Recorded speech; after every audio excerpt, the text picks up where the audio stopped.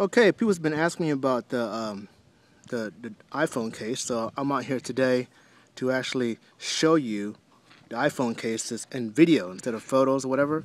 These are dye sublimated aluminum, meaning they don't scratch, they don't fade. As you can see, it's actually I don't know if you can tell, it's actually recessed a little bit here, so it actually protects it when you actually set it down like that. It actually protects it.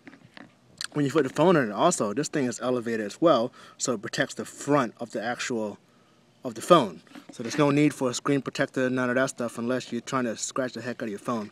This is the white one, obviously, and this is the tarpon. As you can see, the material is very vivid. It's not a sticker.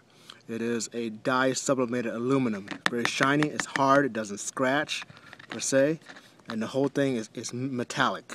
That's why the color is so vivid and bounces off the material right there.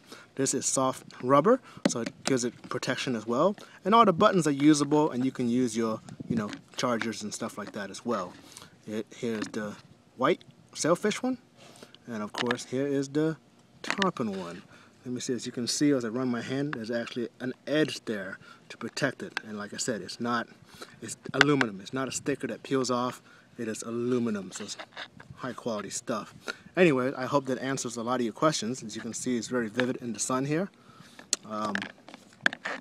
And that's about it. These things will be in retail stores soon. I'm getting the packaging done. As a matter of fact, I might go film the packaging right now to show it to you guys. Okay, so I want to show you the retail packaging. It is a clamshell retail.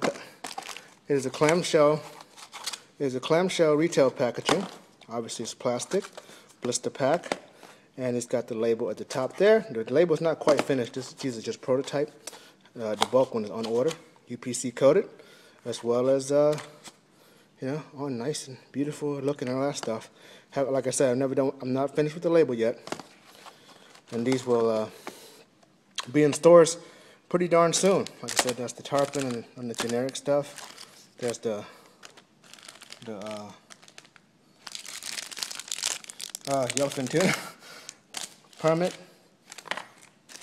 Of course, the redfish and the cobia. These are all, like I said, vivid, dye sublimated aluminum, all that jazz. Oh, here's the mahi-mahi as well. Mahi-mahi. Ready to go. Look for the stores. We got some stores signed up now, just waiting for the shipment and the labels, and we're ready to go.